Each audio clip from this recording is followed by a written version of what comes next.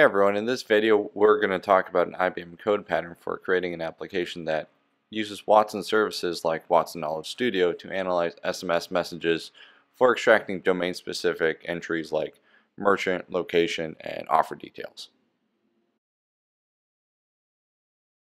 So let's get into some of the details for this code pattern. The data that we're going to use are a bunch of text messages that have offers in them. The offers contain entries such as dates, location, phone numbers, a website maybe, and of course the offer itself.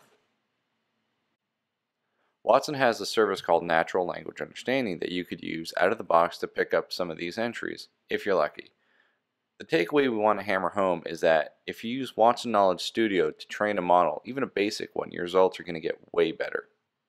All the information for this repo can be found at github.com/ibm/SMSAnalysisWithWKS. So how does all this work together? We have an architecture diagram to explain just that. The gist of it is that the model has to be created in Watson Knowledge Studio and a user calls Natural Language Understanding service with a specific model ID. They can do this from any client, such as a phone, a browser, even a curl command will work. Let's also briefly touch on how Watson Knowledge Studio actually works. Like most machine learning, it requires a dataset, a little bit of tweaking, and then creating the model itself. We go through this in much greater detail in the README, so be sure to look at that in the Git repo for additional details. The rest of the README in the repository provides the user with step-by-step instructions on how to deploy a small Java application we built and how to use Watson Knowledge Studio for this specific example. Included in the README are instructions on how to test this out with curl. This is the quickest way to make sure your model is working as expected. The arguments you'll need to supply are the username and password for our Natural Language Understanding service and the ID of the model we want to use. Additionally, we need to pass in the text we want analyzed. It's a bit off the screen here, but you can see it if you look at the web page. You can see based on the output of the curl command that our model is working as expected. It is able to pick up the merchant, location, offer, offer period, and terms and conditions. So what would happen if we didn't use Watson Knowledge Studio to build our model? Well, we include this output as well to really show the advantages of training a model.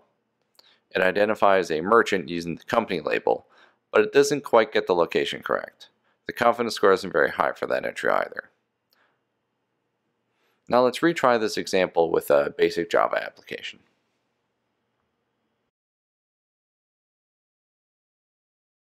There are instructions for building and running the bundled web application.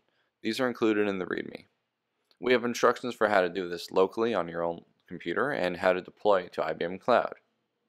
It's a pretty basic web application written in Java. Just a few lines of code to handle creating a text box, sending that input to the Watson APIs, and then returning the results in a more human-readable format. We specify the model ID as an environment variable, so look in the README on how to do this for your web application. We're going to use the same sample message as before. It's about a new donut shop that is offering 3 free donuts when you purchase 3. That's a pretty good deal. It expires sometime in February, so let's use it soon. As expected, the Natural Language Understanding service understood the entries we trained to pick it up. The merchant name, location, offer, offer period, and terms and conditions are all picked up and displayed.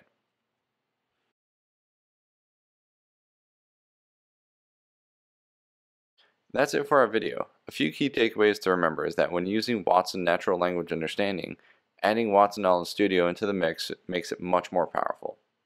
This example can be easily extended to other use cases like detecting fraudulent or malicious comments. Thanks for watching and happy hacking.